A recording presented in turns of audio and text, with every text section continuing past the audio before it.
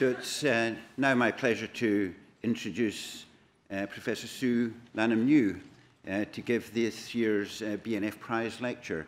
Of course, Sue was the winner of this last year, and part of the prize is the privilege of presenting a lecture the following year. Professor New she is the head of the Nutritional Sciences Department and Professor of Human Nutrition at the University of Surrey. She is one of the stars of human nutrition research in the UK, and she's won many awards for her work in the field of nutrition and bone health in particular. These, of course, is currently an area of real importance due to the potential effects of poor nutrition on the risk of bony fractures. Most notable have been the awards from the Nutrition Society of the Nutrition Society Medal, and also leading the successful application by her department for the Queen's Anniversary Prize for Nutrition and Health. She's a member of the government's Scientific Advisory Committee on Nutrition, and she's played a key role in developing advice on the need and provision of vitamin D. She's over 200 original research publications, including the first academic textbook of nutritional aspects of bone health. And as well as these professional commitments, she still has found time to bring up her lovely family, and she has 2 teenagers who are sitting at the back of the hall, one of whom she gets up at 5 a.m. in the morning to take 4 times a week to go skating. I think it's absolutely above and beyond the call of duty, so really.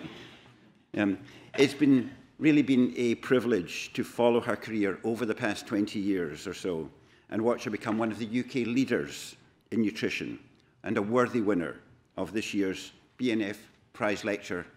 Sue, we look forward to your lecture, which is entitled From Acids to Alkalis, Sunshine to Shadows, Reflections of a Journey in Nutritional Science. Susan Lanham-New.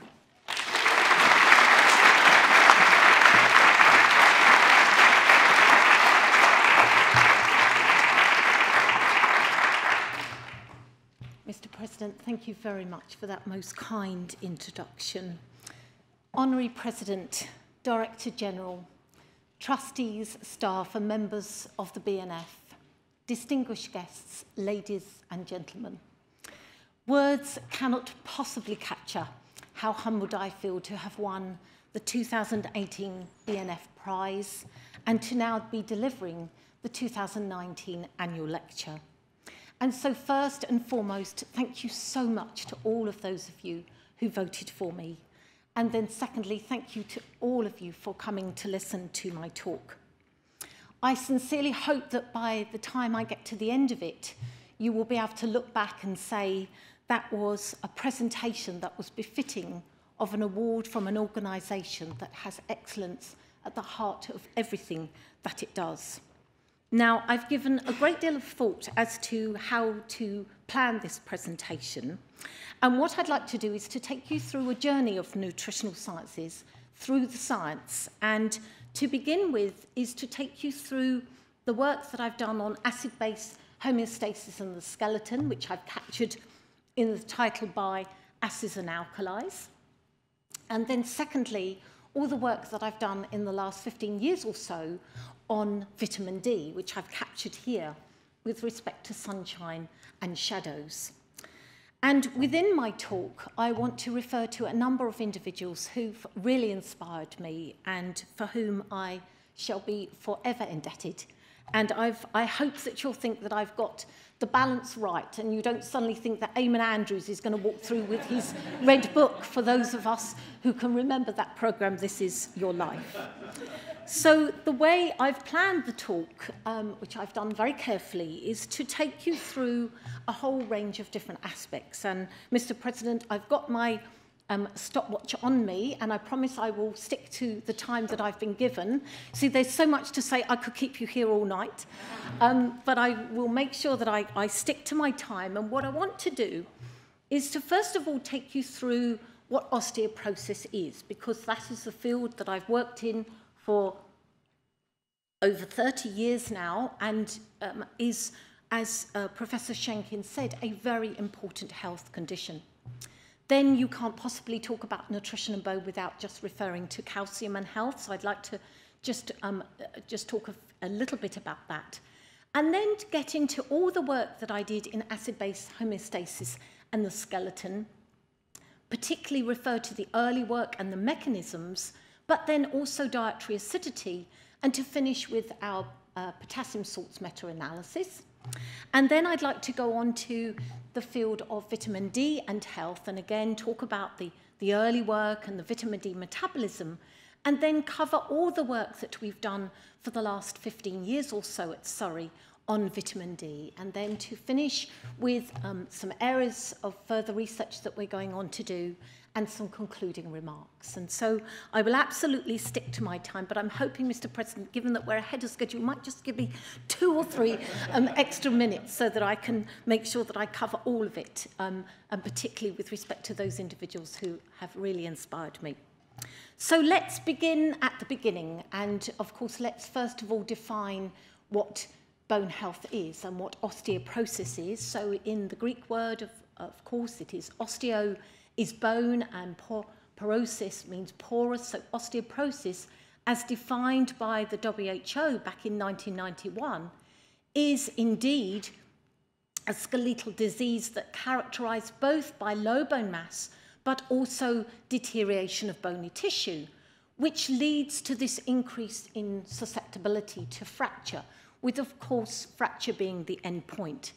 This is what the vertebrae, lumbar vertebrae of a 30-year-old woman looks like, and this is what it looks like in somebody who has osteoporosis. And if we just home in on this section, just so that you can really see tremendous trabecular disconnectivity. This is the trabecular bone element that's been eroded by the bone cells. And these slides have been kindly lent to me by Professor Timothy Arnett. And then you can see it up even further closer here, where they've become perforated. Now it is this cell, the osteoclast, that is responsible for resorbing bone. And when you put that into the context, what we have is a process of bone turnover, both resorption by the osteoclast. So you can see here, this is an osteoclast that comes to the bone surface and it munches away a bone cavity. That is then reversed by the osteoblasts, the bone-forming cells that then migrate to the surface, fill in that bone, then mineralize it, and we go back to quiescence or resting. And that is a process that is continually ongoing for a whole range of different mechanisms within the body. And one of those, which I'd like to share with you, is the work on acid-base homeostasis per se. Now, this is a rather busy slide, but it's just to make the point that what you see when we look at markers of bone turnover and we look at bone, we have, first of all, in the green, regulators of bone turnover that are identified here, and I don't have time to go into these, but these would be very much markers in which we try to target pharmaceutical trials to really look at bone agents. What we also have, of course, are the bone formation markers that we can measure, but then we have a much greater extent of bone resorption markers that we can measure. And in particular, bone is very much made up of type 1 collagen, and we have a range of different markers around measuring collagen attributes. And in particular, pyridinium and deoxypyridinoline are 2 markers. And I had the great pleasure of doing my PhD with Dr. Simon Robbins, who was the scientist who first identified pyridinium crosslinks as a valid marker for bone resorption. And when we look at this and we look at changes in bone mass with aging, what we see is, of course, first of all, we have attainment of peak bone mass. So what we're trying to achieve is as much bone as we can lay down in our bank in our early years to help offset the age-related bone loss that we will see with aging, and particularly for women during the menopause, because of the loss of estrogen, those osteoclasts become hyperactive, and we lose a lot more bone than we can make. And when we look at osteoporosis as a public health condition, We have now over 3 million people in the UK who have osteoporosis. That equates to over 500,000 fragility fractures. Many of these fractures could be prevented and are currently not. And when we look at the costs of these, they are extraordinary. 4.4 billion each year for fragility fractures, and when you add up all the costs that you see, 1.5 billion pounds per year, which absolutely puts osteoporosis on the same catastrophic map as other health conditions, even though it doesn't always get the same attention. Now, when we think about the one nutrient that we've always focused our time on, which is, of course, has been calcium, and so I can't possibly talk about nutrition and bone without just saying a few words about calcium. We have our blood calcium levels that are maintained within very narrow limits. And the reason that that happens is because we need calcium in our bodies for a whole range of different life-supporting activities, not least nerve and muscle function. And the way that the body does that is through a whole range of different mechanisms, particularly through the actions of parathyroid hormone. And so what that means is if we take a blood sample of an individual, we cannot tell what their calcium supply is. We can tell what their serum calcium is, but it doesn't tell us about bodily stores because it is homeostatically controlled. And so, as a consequence, ladies and gentlemen, that has made setting calcium requirements very difficult. And these are two examples of calcium requirements in the USA and in the UK. And you'll see across the board that the UK have been lower than other countries. And it was once thought that actually the UK had set its calcium requirements a little on the low side.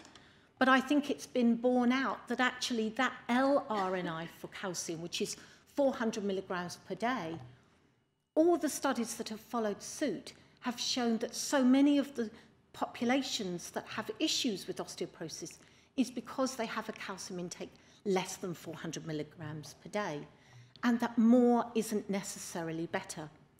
And so first and foremost, my first inspiring academic is Professor Anne Prentice. I've had the great honour to work under her for 10 years as our brilliant second chair. And I think of all the things that she's taught me is when you read a paper, go read it again, because you might actually thought that you read it, but actually you haven't read the small print. And what I think has been borne out, and we can see that here, that when you look at it, it's a very conflicting area, the calcium field. There are some systematic reviews, as this one by the New Zealand group, that suggest that calcium is not important, and then there are others that say that it is.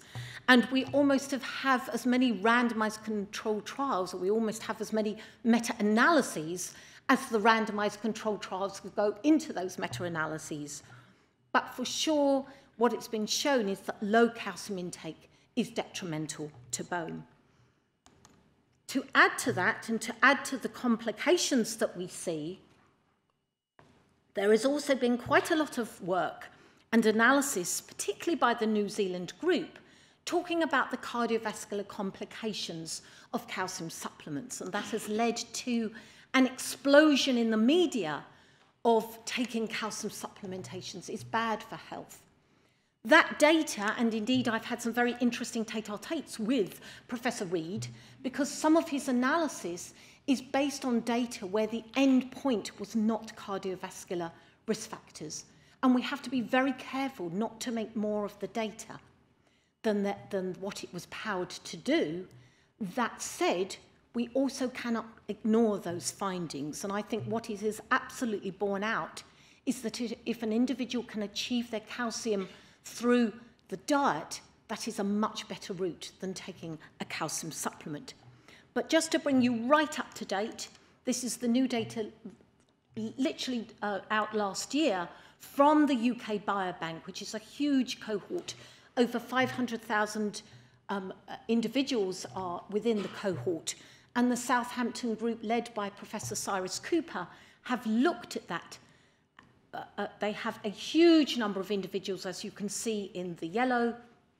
And what they find in this largest cohort ever looked at, that there was no evidence of a link between calcium and vitamin D and cardiovascular risk factors. So we must look at that, but also treat any big claims with caution. Now, when we look at the Royal College of Physicians guidelines, and I'm going to come back to this slide, but just to say that there is a very carefully thought through recommendation now of treatment of osteoporosis.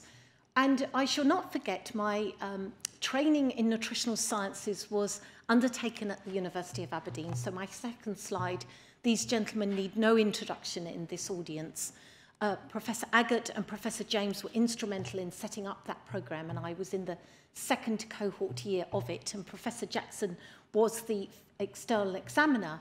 And all three of them have been tremendously encouraging of me and women in general, women scientists and nutrition scientists, to really explore the data and get answers. And I shall not forget when I finished my master's and I went on to work in the Aberdeen Royal Hospitals, and I went to work with several clinicians, one of whom was this wonderful man, Professor David Reed, who has done so much for the Royal College of Physicians with respect to the guidelines. And I shall not forget when he asked me what I had done, and I said, oh, I've done an MSc in human nutrition. And he said, oh, yes, that's cooking, isn't it? And I said, actually, Professor Reed, it's a bit more than that. And by the time that I left his wonderful unit, I had really persuaded him that nutrition was really, really key. And it's wonderful to see that on this Royal College of Physicians guidelines, that we now have nutrition right across the board. So, for example, if somebody presents with risk factor, they have their bone density measured, and wherever they fall in the categories of normal bone, low bone, or full-blown osteoporosis, one of the treatment strategies is giving them lifestyle advice, which includes diet. And then, of course, if they are frail, they will be given a calcium and vitamin D supplement. And it's just wonderful to see that that is there. Now, before I go on to talk about acid-base, I thought I would just take a moment just to say, because having finished, I did a degree in sport and exercise sciences and then was enthralled with nutrition. And I tried to reflect in preparing for this where my passion for nutrition had come from. And it came from three very unusual individuals, and I'm certain you won't know any of them, but I thought I would just take 1 minute to just share that with you.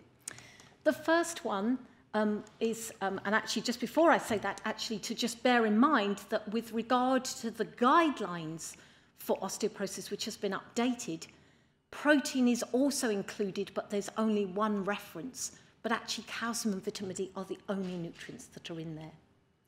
And so just thinking about that and thinking about where my passion and interest came, it was from these individuals. So the first was this lady. I don't even have a picture of her, and indeed she is no longer with us.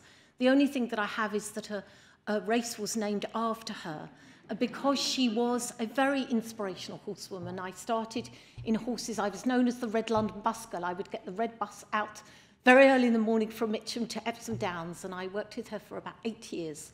And I learnt so much about horses, and the bottom line was that nutrition was absolutely key in the work that she did to try and take racehorses to have other careers.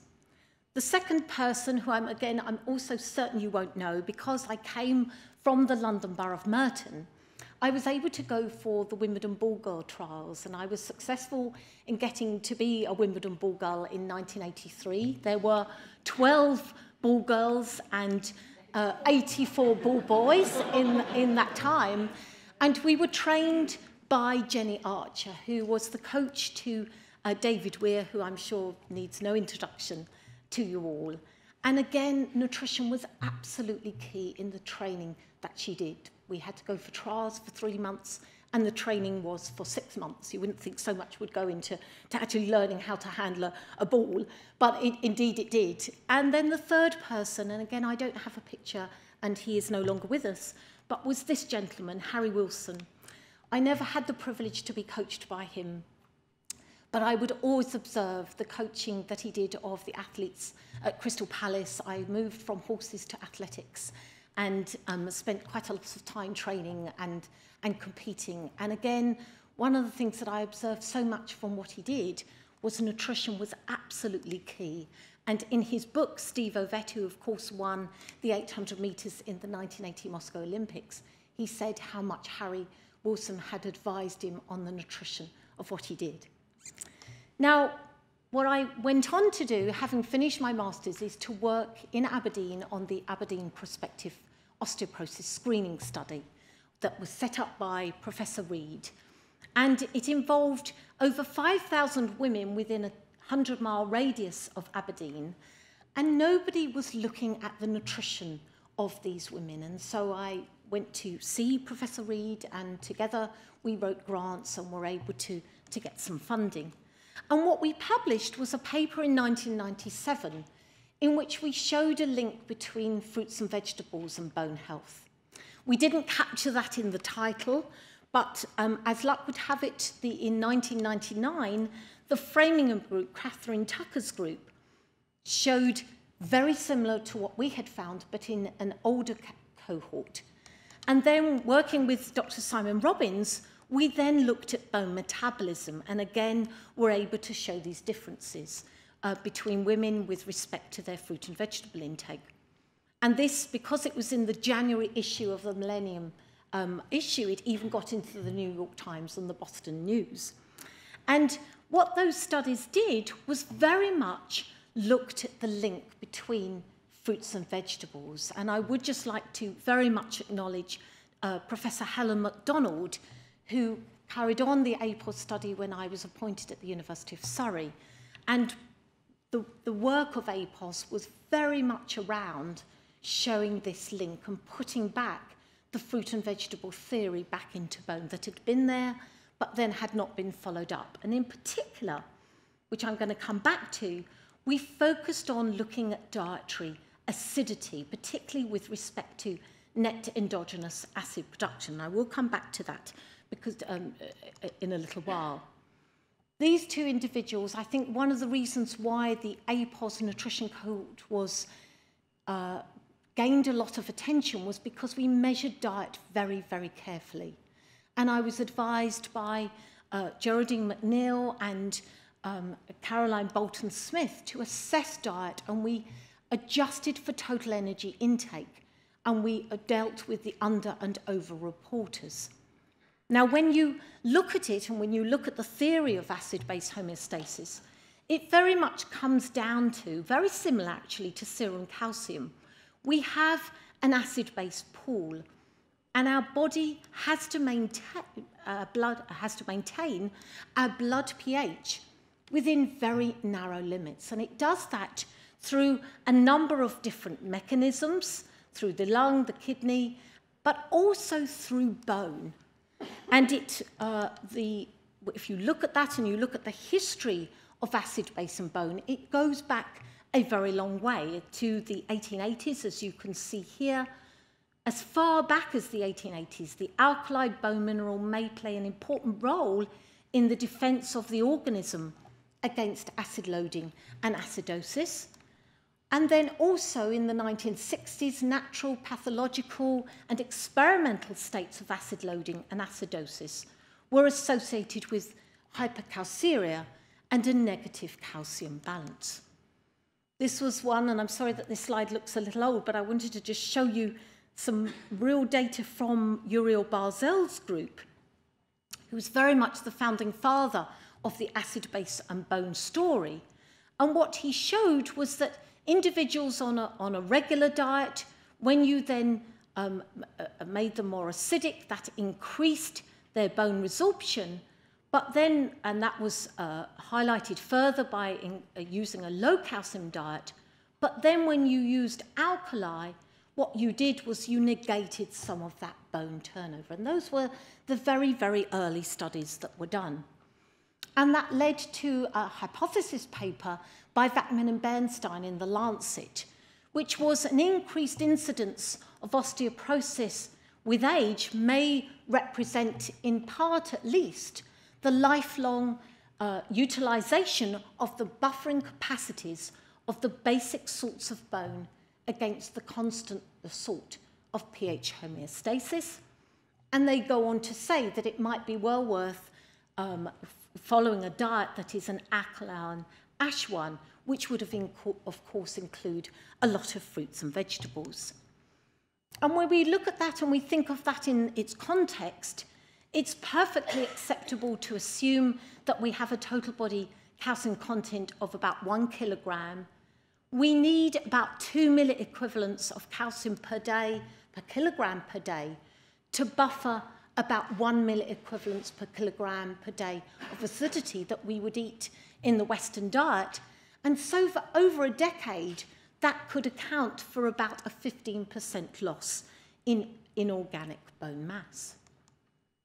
And when we look at the mechanisms for the effect of acidity on bone, there is one. And it comes from two groups. David Bushinsky from America, who's shown that a direct enhancement of osteoclastic activity very much through a simple passive physicochemical exchange. And then Timothy Arnett from UCL has shown and published in the same year as David Bushinsky's group that tiny changes in the extracellular pH close to the physiological range resulted in large but independent alterations in osteoclastic and osteoblastic activity. And this is some of his data that if you lower that medium pH, your osteoclasts become hyperactive, and there is an on-off set button when that happens. And so there are mechanisms for an effect. And so over the last 25 years or so, I've worked greatly with this individual, Professor Linda Frassetto, who was the professor of medicine at the University of California in San Francisco. And what she showed is that as we get older, we increase our acidity. So as shown here, blood hydrogen ion concentrations and plasma bicarbonate concentrations.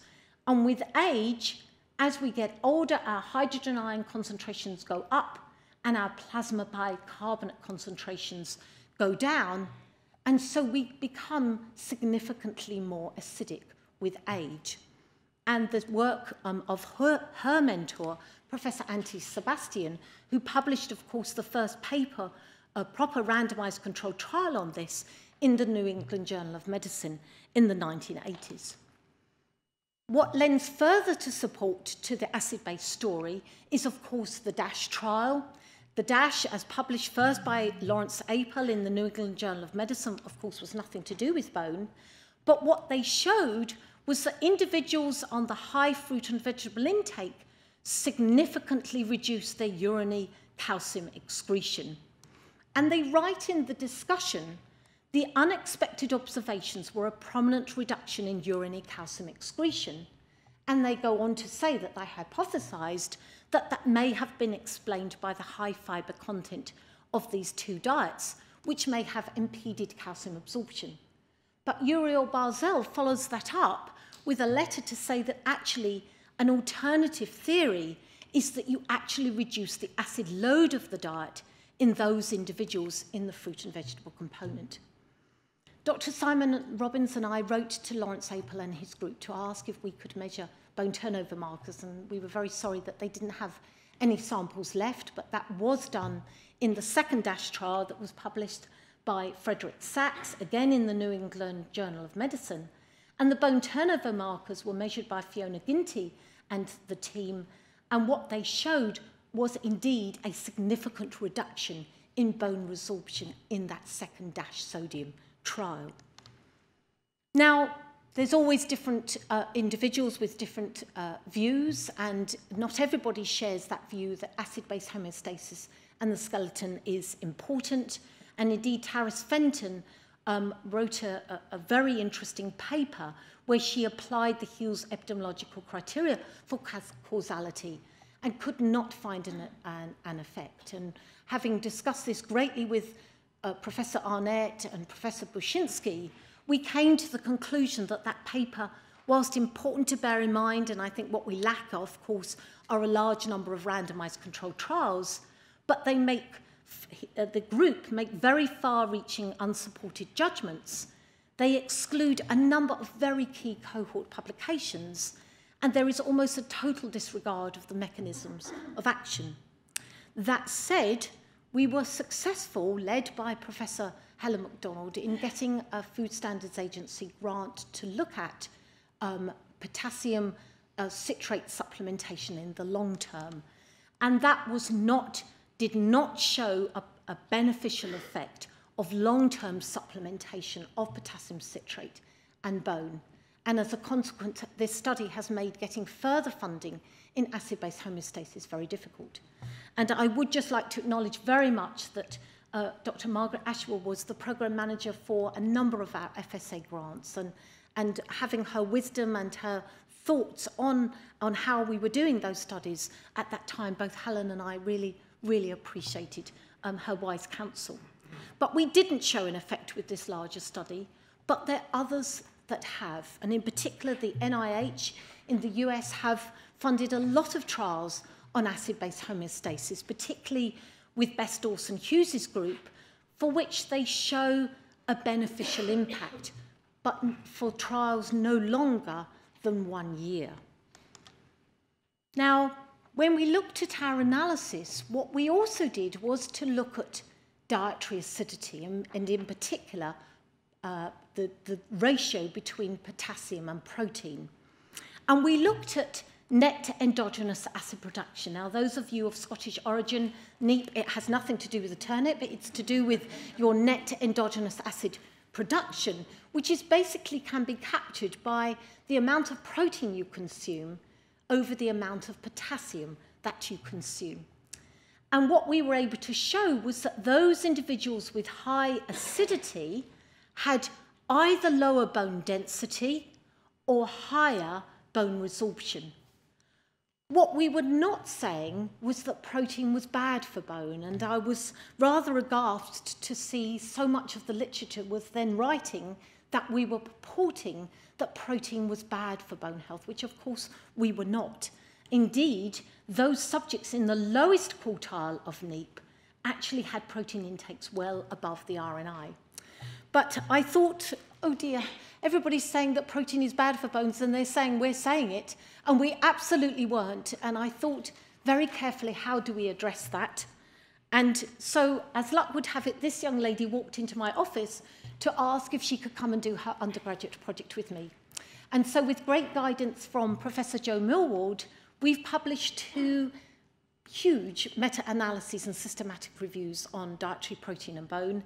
This second one is just out, and we have accumulated within that over 40 years worth of data. And in both those studies, protein is good for bone. It is absolutely not. And Andrea was successful in winning the Royal Osteoporosis Society Young Scientist Award last year, and then last month in Dublin presented the Julie Wallace Award for all her work in nutrition and bone, including vitamin D. And so I cannot possibly give this talk without referring to this gentleman, Professor Joe Millward, who appointed me as a very shy young lecturer at the University of Surrey, to whom has been a great mentor. And in the same way that Professor Prentice has taught me to read a paper twice, he has taught me always what are the mechanisms and what's the bottom line. And always know that if you're going to purport a theory, what is the mechanism behind it? And he remains, ladies and gentlemen, still the key advisor to the FAO, WHO on protein requirements, and was instrumental in writing both the DRVs for energy for SACN and then more recently the military DRVs. And I've benefited hugely from his wise counsel for over 25 years. And when you look at that, I think what's also great with the acid-base field is that there are other studies now coming out showing a link between dietary acidity and bone, including the Rotterdam study, including the EPIC study, but it's also starting to strain out into other fields, including diabetes, as I list here, and then, of course, the new SACN Committee of Toxicity report of a focus now on replacing sodium enhancers with potassium-based salts, which may, in the long term, have a benefit to bone. What we've also gone on to do is to try and keep the acidity and bone story there, is to undertake a meta-analysis, because after a while we've had enough randomised controlled trials that have now been available. And so led by Dr. Helen Lambert at Surrey, what we've shown in those meta-analyses is that there absolutely is a beneficial effect when you pull them all together, both for urinary calcium excretion and also for bone resorption. And Helen has been really instrumental in pushing this forward, and that actually when you look at those potassium salts, they really do show a bone benefit. And what we now need to go on to do, and we're talking about fruits and vegetables that are high, and let's put that into perspective, some of our population don't even reach 2 portions per day, that actually what we now must do, because actually when you look at some of those trials, the reductions that you're seeing in bone resorption are really very extensive. In some of them, they are as good as the bisphosphonate drugs for osteoporosis. And now what we're going on to do is Helen will lead on a second meta-analysis, because we have about another new 8 papers, predominantly from the USA. Now, what I want to do is to now switch to vitamin D. And I tried to think, now, is there a link between dietary acidity and vitamin D? And there isn't. I haven't been able to find one. And the reason I moved into vitamin D was because it became very difficult, particularly after that FSA trial, to get further funding in vitamin D. And so I made the switch. And I think the next 2 individuals, their bottom line to me would be prepared to change the direction in which you do when you're working in nutritional science, and don't always stay within the same subject. And so Professor Judy Buttress, who I had the great honour of planning the first ranked forum on vitamin D that Professor Christine Williams was very supportive, wearing her rank prize funds hat. And we hosted that at Surrey, and we've gone on to in September run 10 years on from the first ranked forum, is to hold a second one to really try and get the discussions underway. And that was co-chaired with both Professor Anne Prentice and Professor John Mathers, who I will come back to in a little while, as ranked prize funds representatives. And those 2 individuals have really inspired me to make sure that when you need to change direction, change it. And when funding becomes difficult, be prepared to do that. Now, one can't possibly talk about vitamin D without referring to Dame Harriet Chick. She was, of course, a hugely important scientist, British scientist to us, and she is best remembered for her Lancet paper for demonstrating the roles of sunlight and cod liver oil in preventing rickets. And when we think about vitamin D, it is, of course, not a vitalamine in the true sense of the word. It is actually a prohormone, and it is the only nutrient where our main source actually is not diet, it is actually UVB exposure. And the UVB exposure must be at this wavelength. And so what happens is we have secondary hydrocholesterol just under the skin, UVB rays hit the skin, and we go on to make vitamin D. And this is our marker for clinical status. So unlike calcium, we do have a very good marker for clinical status, which is, of course, 25-hydroxy vitamin D. Giving that in a little bit more detail, so the UVB rays hit onto the skin, and so there must be a direct contact on the skin. So clothing and sun cream will, of course, block out vitamin D manufacture. And then what we have is a temperature-dependent isomerization. The enzyme 25-hydroxylase in the liver then goes on to enable us to form 25-hydroxy vitamin D, which is our clinical indicator of status. There is further conversion in the kidney by 1-alpha-hydroxylase to then give us 1,25-dihydroxy vitamin D, which is the active hormone. Now, I'd like to come back to this slide and in particular, or come back to this concept of those 2 enzymes in a short while. I don't have time to go through this in detail, but just to make the point that for what is absolutely key for vitamin D is the vitamin D receptor. There are over 200 sites for vitamin D receptors in the body, which is what makes vitamin D so important, not just from a bone point of view, but from other health outcomes too. including diabetes. Your pancreatic beta cells require vitamin D to function. And so if you are vitamin D deficient, you may very well be at an increased risk of diabetes. And what is so intriguing about the UK, of course, is that we can only make vitamin D between April and September. And the British winter is therefore a huge challenge for us because there is no production of vitamin D in the skin.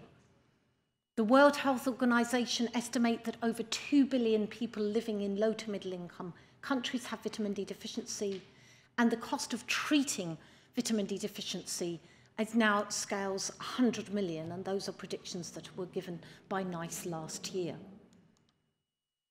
So to know whether you're in the right sunlight or not, your shadow has to be shorter than your height. So if your shadow is longer than your height, you will make no vitamin D, and that comes from a lovely paper by Dr. Holloway, in which he talks about the zenith angle of the sun. And when the zenith angle of the sun drops, as it does in the winter, your shadows become longer. And so in the winter, your shadows will be double your height, and you will therefore not make any vitamin D. There are dietary sources, vitamin D3. These are good examples of vitamin D3 supplements.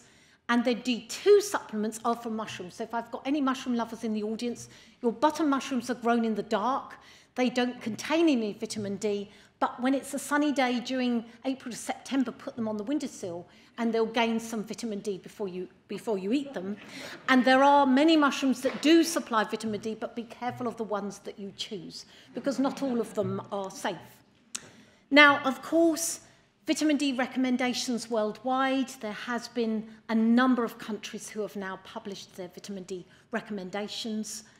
And where Sakan sat, and it was a great privilege to work both with Professor Prentice, but also for us to be chaired by Professor Powers, in that second recommendation, in which we set our cut point as 25 nanomoles per litre. So that new recommendation is advising individuals that they have to take 10 micrograms of vitamin D to avoid being below 25 nanomoles per litre. And that is now been published and been in existence for over 3 years. And of course, what it does is represents a huge challenge to us in the United Kingdom, because we would get no more than about 3.5 micrograms per day in our diet. And so we set about, through Food Standards Agency funding, to really look at the effect of diet and sunlight exposure on vitamin D. And what we showed in particular was our South Asian women were deficient for almost the entirety of the year. And Andrea has now gone on to look at the UK Biobank ethnic minorities, for which we have over 8,000 individuals. And as you can see here, there is very extensive vitamin D deficiency. It is almost universal, and these are data that are just out. Andrea presented this at last month's FENS meeting, so it's not yet been published, but it has been published as an abstract. And you can see that actually 10% were below the detection limit. And so it's likely that the vitamin D deficiency was much higher than what we present here. What she's also gone on to do, and this has been published, is to look at supplement use, which is really almost non-existent in this group, and dietary intakes to be extremely low. And so what we're now going on to do through the work of Rebecca Veering is to look at vitamin D and particular parathyroid hormone in Black Afro-Caribbean, for which we have, again, very little data in the United Kingdom, and then to look at the biobank for the Black Afro-Caribbeans, and this work will be done in collaboration with both Andrea and Dr. Marcela Mendes. Now, when we look at it and we look at vitamin D, this was an idea that was put to me some years ago by this gentleman, Professor Reinhold Veith from Toronto. And what he said was that if you go up and down and you fluctuate continually for your vitamin D, that may not be very good for health. And the reason that it may not be, and he had observed several studies that had been published that had showed a detrimental association between both low and high vitamin D status. And what it may be, And if you remember back to those enzymes that I showed you, that the above detrimental health findings could be due to the slow adaptation of those hydroxylase enzymes to fluctuating vitamin D levels. And because we had that defined cohort, we were able to look at that. This would be an example of somebody in our study who would be a high cycler. They would go up in the summer and they're very much down in the winter. And this would be somebody who would be a low cycler. And so Andrea has looked at this, and what we've shown is actually there is an effect, a bone effect, that those individuals who cycle the most have much worse bone resorption. That's not been shown before, and of course it's only one study, and we need others to follow suit if we are to say that seasonal cycling is not good for health.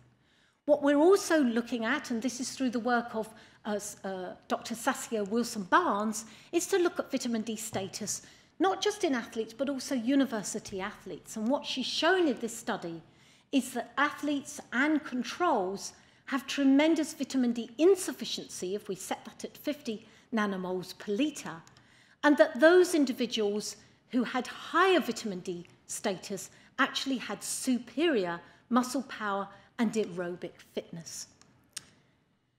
I've also done a lot of work, which has been a tremendous honour in the Middle East, in particular with the King Abdullah Aziz University for over a decade.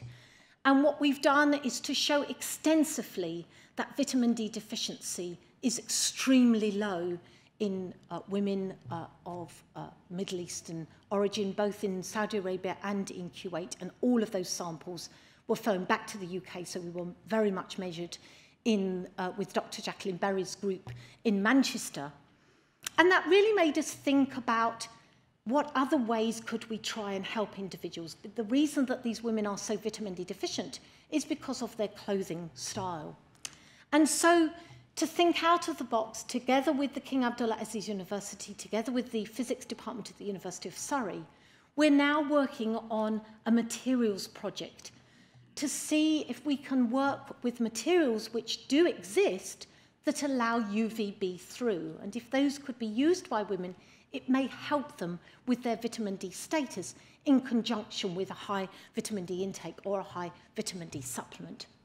And so these are the group that I've had the tremendous honour of working with in the Middle East. I don't have time to show you all the data, but the bottom line is that vitamin D deficiency is a huge problem in the Middle East and remains so, and there is still no food fortification programme.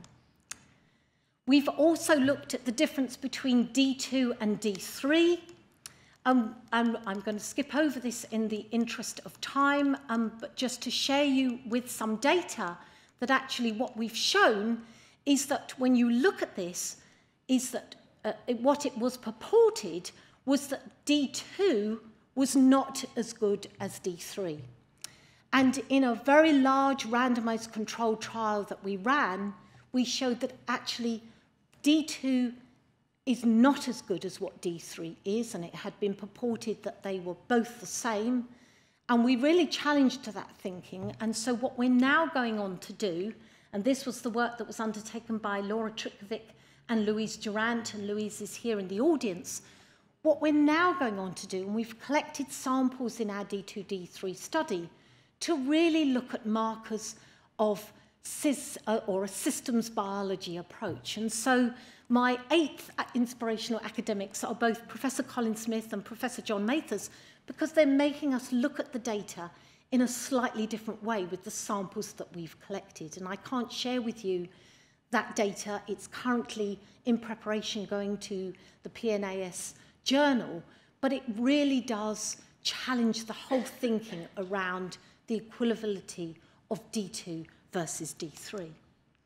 What we've also done is to look at vitamin D supplementation in opposite latitudes through the work of Dr. Marcela Mendes, who's over with us at the moment from Brazil, in which what we did was to undertake 2 randomized controlled trials, one in the UK and one in Brazil. And what we showed was that even in a country as sunny as what Brazil was, a daily supplement of vitamin D3 at this dose still reduced PTH excretion. and there was absolutely a bone benefit with it being at that level. And then finally, Professor Joanne Fallowfield. I've had not only the pleasure of planning grants with her, but undertaking them, and she is an absolute tour de force in the military. She has almost single-handedly made the military think about nutrition in a very different way, and it's a great honour. She is also here in the audience and has been leading 2 trials for which the University of Surrey has a huge privilege of being involved in. The first one is the largest submariner study ever done, where we've looked at the vitamin D health of those submariners, and that work is currently sitting with Surgeon General. And then the second one is to look at vitamin D in Royal Marines. So every Royal Marine currently going through training is involved in the Institute of Naval Medicine-led vitamin D supplementation study that involves both us at Surrey and the University of Oxford. And if it shows a benefit, either with reducing stress fracture or upper respiratory tract infections, that may very well then lead to a change in military policy. And that is the work that Professor Fallowfield has really driven. Now, a department of nutritional sciences that was really put on the map by Professor Joe Millward. We were so honoured to have won the Queen's Award last year for our work in nutrition and bone. And so here is all the team that contributed. It was no one individual, although the first paragraph was on all our protein work. And I've said to Professor Millward it was because of that we won it. But we are a team, and there is no better team than these individuals, particularly Reverend Professor Linda Morgan, who took over from Joe Millward to head us up for a few years. Dr. Jackie Bishop, who has now been at Surrey for over 40 years of service. And then Professor Bruce Griffin and Professor Margaret. And between us, we run the Department of Nutritional Sciences, and it's a huge privilege to be the head of it. Now, the BNF Prize comes with a small financial gift, and so I've donated that to this school, which is the King's College School in Guildford. It's in a very deprived area of Guildford, and the University of Surrey has a wonderful collaboration with this school. And through the work of our Vice-Chancellor, Professor Max Liu, we have a University of Surrey member of staff in that school. And what has happened in the last 18 months is that the school has gone from being in failing measures to good. And so the financial contribution will be really great for that school. So thank you very much indeed, British Nutrition Foundation. And then finally, I have 2 messages to give you. The first is this one. Of course, we must not forget last year was 100 years since women got the vote, and I had the great honour of being actually up in Westminster on that day presenting for SACN on the potassium salts. And there was no person, so lest we not ever forget that we didn't always have the privileges that we do now in the research that we do, particularly those of us who are female. And of course, Christabel Pankhurst was absolutely key to that. And so I thought I'd finish. William and I have our own little Christabel, who is in the audience. As Professor Schenken said, she's the most amazing figure skater. When I put this slide up, she said, "Mum, you can't possibly show that. This leg should be straight and this one should be higher." And I said, "Sweet girl, don't worry. There won't be any British skating judges in the audience. But just for you, we practiced that on one of our early mornings. And so we managed to get it just that bit better." She is also becoming quite a horsewoman. This is the new addition to our family, Mr. Bailey. And as you can see, she's very busy with her show jumping as much as she is with her ice skating. And then I cannot show one without the other. And so my eldest child is my very precious son, Christian Lanham-New, who is also in the audience. He is the most amazing goalkeeper. He would be a phenomenal runner, but ladies and gentlemen, I can't persuade him to get onto the track. But he looks more like Mo Farah than Joe Hart. But he is a tremendous goalkeeper. and is currently the #1 for the Metropolitan Police. So if there are any under-19 football managers looking for a goalkeeper for next season, here's your man. And this picture was taken a little bit of time ago, and so I took that on Sunday. He came off the pitch looking like a Christmas pudding, and he said, you can show that picture as long as it doesn't show my muddy face.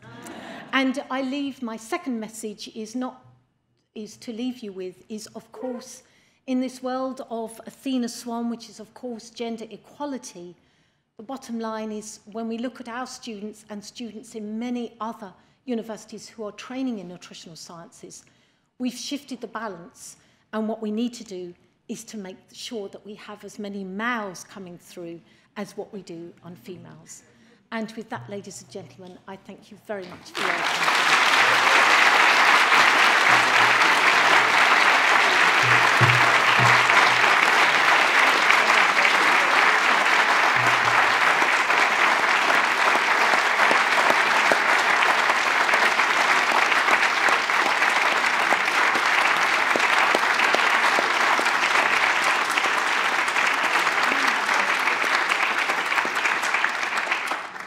Tour de force, eh? I thought it was wonderful. Thank you very much. Thank you very much. And so that you can she packs so much into that. If you want to look at it again, we've been recording it, I think your voice with the slides, and we're going to put it up on BNF's YouTube channel as soon as we can, so that you can have a look at it again yourself and also share it with anybody that you want to. But thanks very much, Sue. It's brilliant.